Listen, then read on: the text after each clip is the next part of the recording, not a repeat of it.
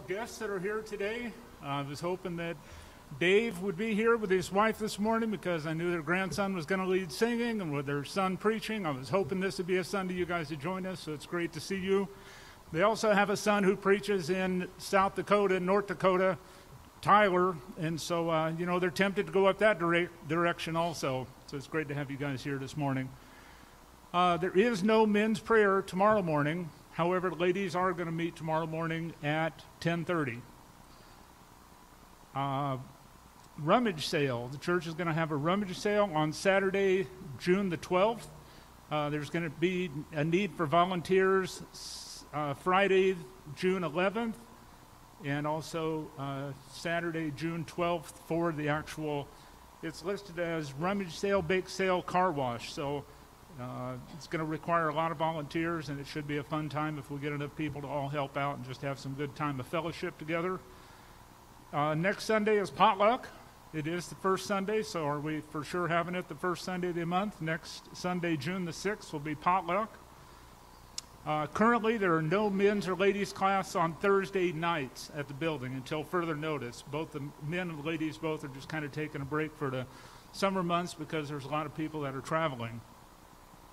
Larry, did you end up calling Fred or doing anything on Friday?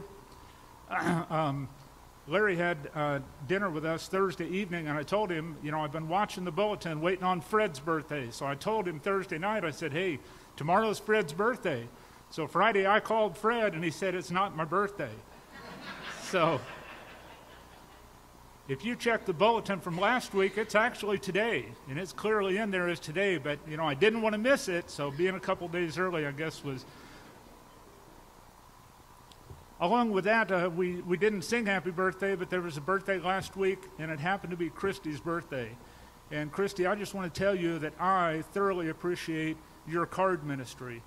Whether it's a get well card, whether it's a birthday card, a thinking of you card, you enlighten a lot of people's day in a lot of ways, so thank you for that. And having been able to travel and go to the Ark and the things that you did for your birthday, I'm thankful that you were able to do that.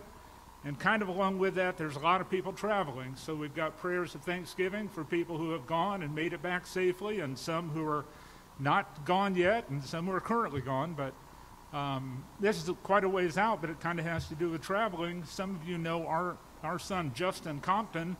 He and his family are going to come and visit on Sunday, July 25th. They'll be here, so really looking forward to that. John didn't intend to lead singing, but Deuteronomy 6, 4, and 5 is actually a great song, and every time that verse comes up in a lesson, I start thinking about that song. Is Hear, O Hear, Israel, the Lord our God is one God, and it's really an awesome song. Next time I lead singing, that one might end up coming up. Prayer concerns. There wasn't very much in the prayer concerns, so be sure and check the bulletin. Some of the prayers that are in the bulletin are current and up to date, and all you have to do is let Stacy know, and it'll be spot on. Thanks for doing that, Stacy. And the only thing that I had as far as prayer requests for this morning were to remember those who are traveling. So, again, that's now and forevermore, because until we get to heaven, we're on some kind of a journey. Amen? Let's go ahead and pray together at this time.